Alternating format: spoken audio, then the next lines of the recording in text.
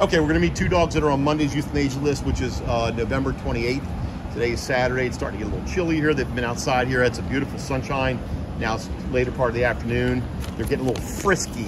This beautiful girl we got right here is Cara. She is a funny girl. She's got a vertical leap, better than Michael Jordan.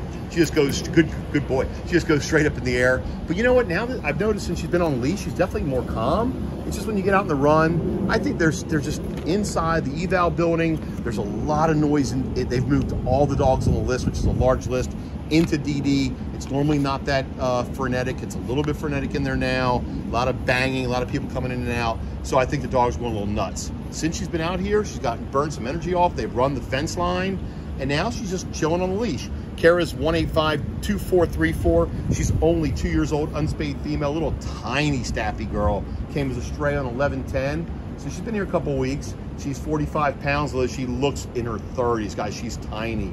Little, like a tiny bit of brindle on that coat. She's heartworm negative, which is awesome. Good boy. Chuy, you're a good boy. I love that face. Oh my God. You're so cute.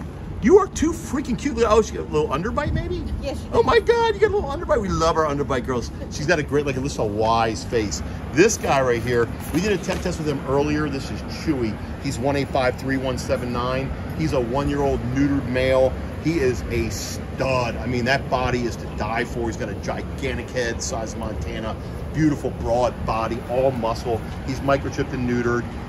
Came as a stray on 1116. Very people friendly. He is 66 solid pounds, like I said, heartworm negative, which is awesome. So the only deal is we did a temp test with him with a very chilled male who's also on the list. And they were fine, except there were a couple occasions where Chuy would kind of launch at him.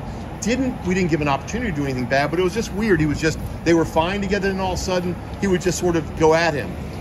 So far, come on, let's walk. He's been out here with Cara, and maybe, so we wanted to give him a chance with a female. I'm not saying that he can't be with a male, but it was cautious. We were definitely trying to be very cautious because Toddy was not as big as him.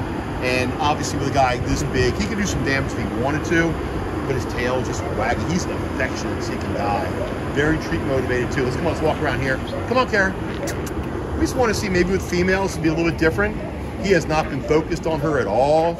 Good boys, good girls. Look at this. I love them walking side by side. So I think just with, you knew she was going to do that. I think with slow introductions, I think he's just going to be a gem.